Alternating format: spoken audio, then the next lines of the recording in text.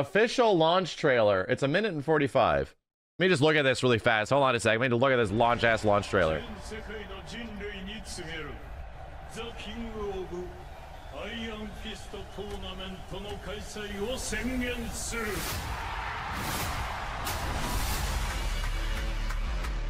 The highest budget fighting game ever made. Outside of potentially NRS games. Isn't that crazy? The battle to decide the ranks of the new world. Smash? No. No. Smash is not a super high budget game.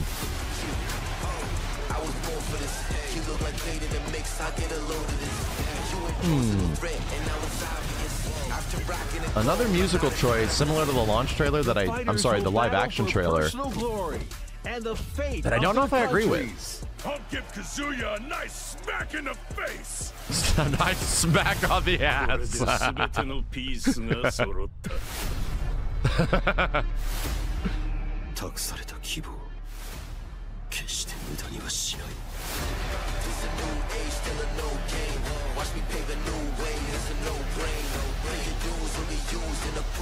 Yeah, and this is like the full features, right?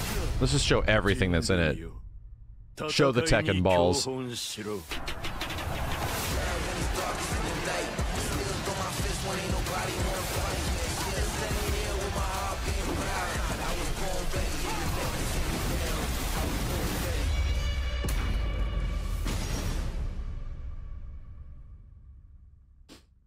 That didn't do much for me. That did not. That was a weird trailer, in my opinion. Just for perspective, this shows off like mega story stuff, right? It focuses on story, and it's like, okay, sizzle reel of a little bit of gameplay because it's also a video game. Okay. Here's a gameplay sizzle. And then it goes back to story. So you're like, okay, so it's a launch trailer. It's going to be like a feature trailer, right? Now, launch trailers usually aren't like commercials. This is, dude, bro, commercials are 20 to 30 seconds. This is a minute and a half of footage. So this is not a commercial. And it's back to story. And there's a weird spot where it's like, here's some characters. Here's an announcement of our characters. Okay. We see that.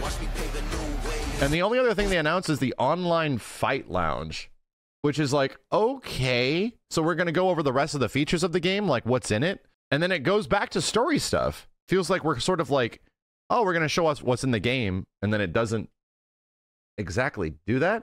I feel like there would be some spots to also include things like character customization and Tekken Ball. I really do. And for the sake of, you know, this being the trailer that's supposed to grab the casuals, it's got some keywords, but I feel like they miss the mark on a couple of the things that actually makes Tekken really popular. Yeah, additional modes type stuff. Let's see what the SF6 launch trailer looked like. I've crossed paths with many during my journey for true strength.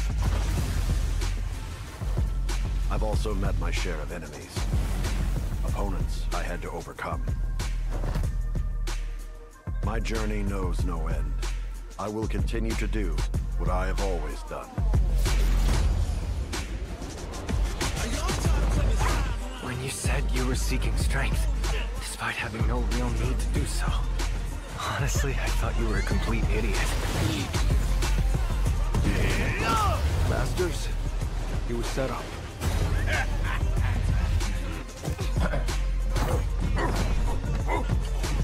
I'm not nearly strong enough to chase after a monster like that. This already is doing stuff to me.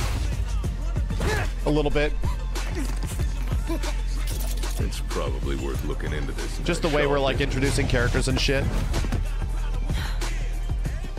That power seemed to be the Satsui no Hado. Was it simply a trick of the senses?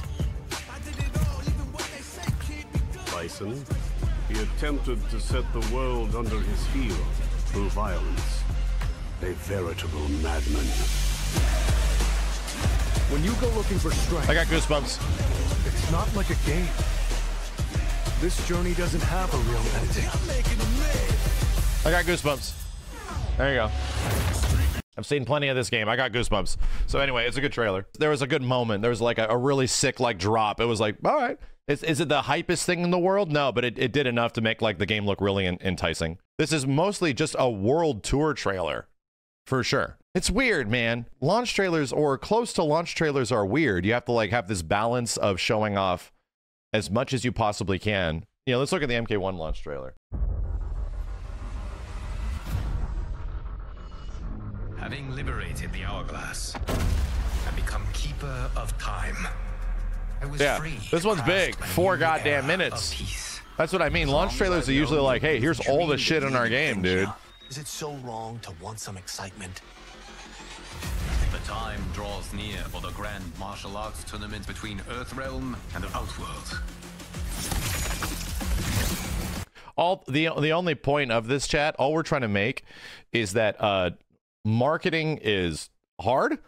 Trying to make your game look appealing, even if it's, you know, potentially not, is also a big goal when it comes to this stuff. But in the same way, like fighting game marketing is also really hard, just because how do you want to market your game? Do you want to market it as like a big competitive esports game? Do you want to focus on story? Do you want to focus on content?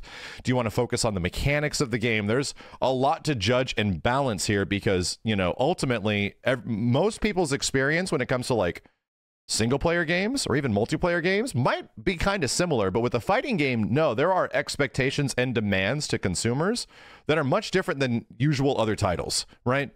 Where it's like, yeah, some people are in it just for this, and then some people are in it just for that, and some people are in it just to dress everyone up like a Barbie, you know? Like that, there is weirdly for fighting games a lot of ways you could sort of spin the marketing for it. It has begun.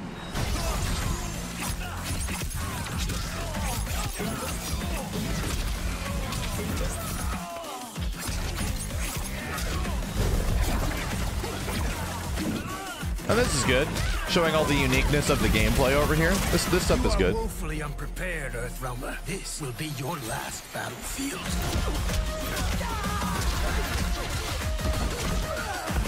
Showing the uniqueness of the gameplay here. Yeah.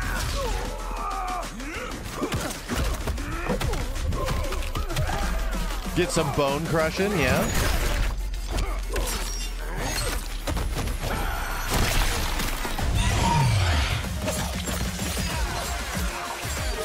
Oh God, the combo everybody hates. Do it again. Do it again. And I think the music's a good fit here too. It's generic trailer music for sure, but it's a good fit. 2 Johnnies, 1 timeline. Man, this has mega hit written all over it. This is a good launch trailer. This is making this game look pretty amazing, dude. And now we're gonna go over, yeah, all the single player stuff. Okay.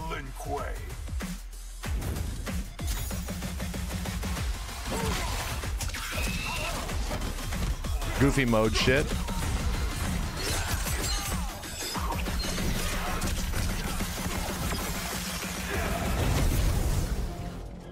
There will be spoils in this war. Let us win it first, brother.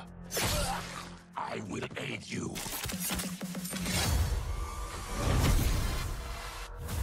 If you fight tomorrow, the symptoms of your disease could manifest. Yeah. This game is looking pretty amazing from this trailer, dude. And here's the thing, it's like for the sake of what MK1 is, ultimately a game that very much disappoints its audience at launch, right? Like that's kind of the challenge of MK1 is that when this game comes out, it has significant problems in comparison to MK11.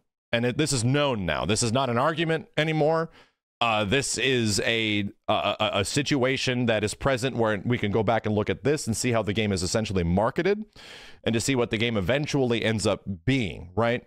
And just for the fact of like the way their marketing, WB marketing is big and expensive, and you kind of feel that because goddamn, this game looks amazing from this shit.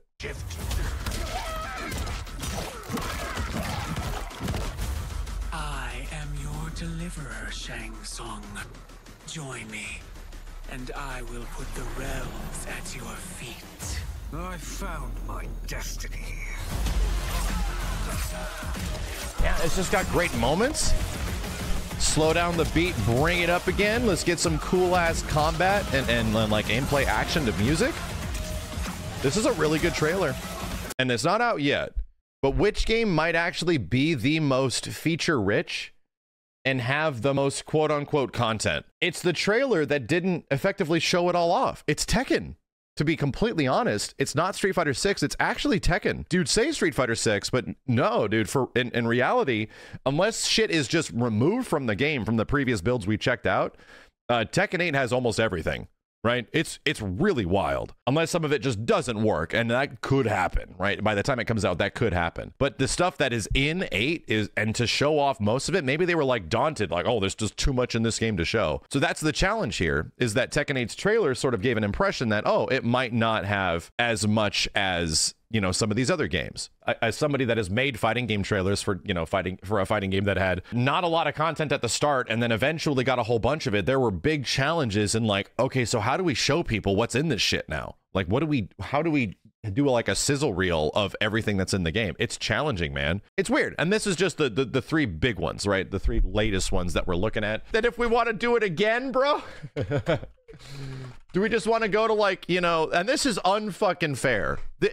Granted, we're here again, and this shit is unfair because regardless of what you feel about MK11, you have arguably the greatest fighting game trailer ever made. Let's just watch it again. Let's just watch it again. Largely piloted by its music. Also, I would argue the music choices in the Street Fighter trailer, the Tekken trailer, and the Mortal Kombat 1 trailer are all pretty safe, right? None of the music in any of those trailers is trying to do anything for me, really. It's just carrying the action and just moving forward a little bit. Well, this one was like, no. Our trailers need to be carried from music, right? And that I completely agree with that shit. Music needs to be the driving factor of your trailer. Everything else goes with it. So... Is it possible that the past and future are colliding? Only Kronika has such power. I intend to restart history.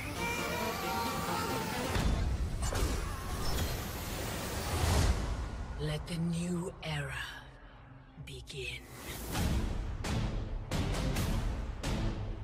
Raiden's armies. Yeah, I mean, people are in the chat quite literally saying, this is the trailer that got me to play this game, right?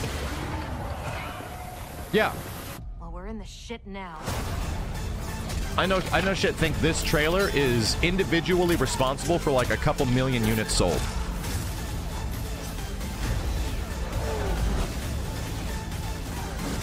I've said this several times. We must find Kronika's keep and strike it as hard and as fast as we can muster.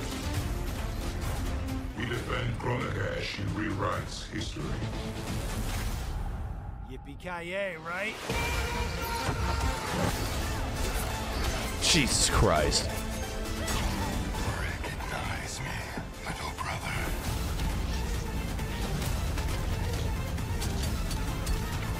I have goosebumps. I got goosebumps.